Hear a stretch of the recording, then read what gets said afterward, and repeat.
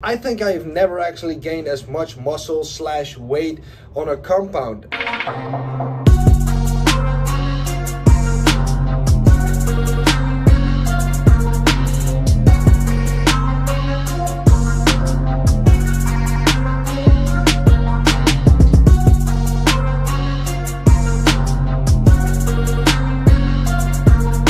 What's up everybody, it's that white boy from the yard, back at it again with another video. And today we are going to talk about my S23 experiment. Finally, I know it's been a while, I should have been doing this a whole lot of time before, but alright.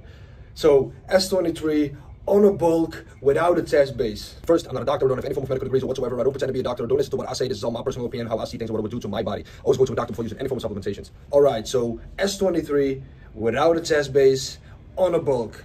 Alright, so this is something a lot of people think it's weird, and because it's weird, I really wanted to do it and try for myself, because S23 is a compound that shuts you down completely, or at least really fast, since it's designed to be a anti-conceptive pill, So I knew if I would go high in dosages, let's say 20, 30, maybe even 40 milligrams, I would get suppressed really fast. And I would have no gains from that point. I would have estrogen crashes or whatever. And that's definitely stuff we didn't want. So why would I want to do this? Because like I said, I was planning on doing a bulk. I've never been the biggest dude around. I always wanted to pack on a little bit more size. I always kept really lean and vascular. That was kind of my thing. I just want to pack on a little bit more muscle before I cut down again.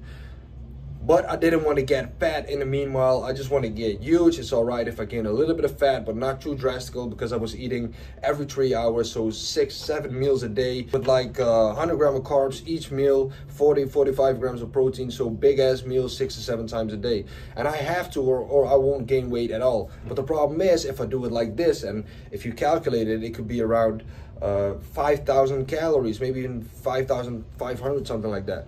But I wanted to keep it a little bit more lean, a little bit more veins, because I know if I bulk too much, my veins, they disappear, and I kind of hate it. It's good that you get bigger, but I miss the leanness. This is always a mind game, So the plan was doing the bulk, so that was my diet. That was on point. I was doing that before the S23 experiment, like 2 to 3 weeks, something like that. Since it is like an experiment, I wanted to do it for 4 to 5 weeks, something like that, because usually at week 6, if you would get suppressed, which is highly common, then we get suppressed around week 6, 7, 8, person dependent. I've seen on my own body that with LGD or something like that, I could easily run it without a test base, but around week 7 or week 8, I could feel the suppression. So I was planning and aiming on doing like a 4 to 5 week short cycle on my bulk and see what it could do, So I just took 10 milligrams per day.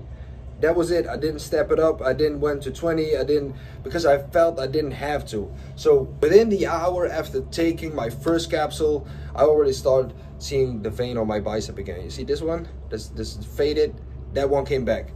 Like immediately, which is kind of crazy, but all right, it should be fast. Stuff like that works fast, although you won't feel it immediately. Stuff works fast. And I must say, I think I've never actually gained as much muscle / weight on a compound. And then just to think, this is a dry compound, this is a compound for cutting, and I just did the complete opposite. I tried it on my bulk, fairly low dose, 10 milligrams, 4 to 5 weeks. My strength was going up. Like for real though, it was because of the food, obviously. Maybe there was more protein synthesis going on in my body. I felt great. I just felt great. I gained more size, I gained more fullness, I got more vascular, more hard overall. I felt great. It felt really anabolic.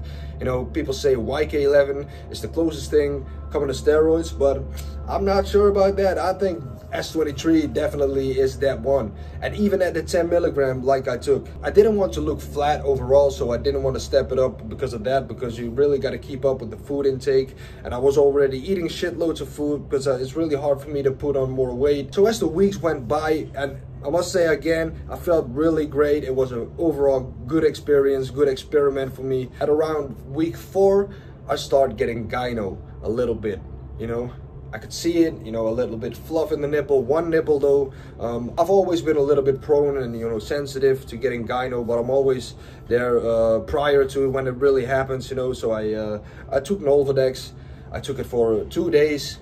And then I already felt it fade away. It wasn't really, when my t-shirt rubbed over it, it wasn't sensitive or anything like that. So that was good. Just take tamoxifen for a couple of days until it's gone.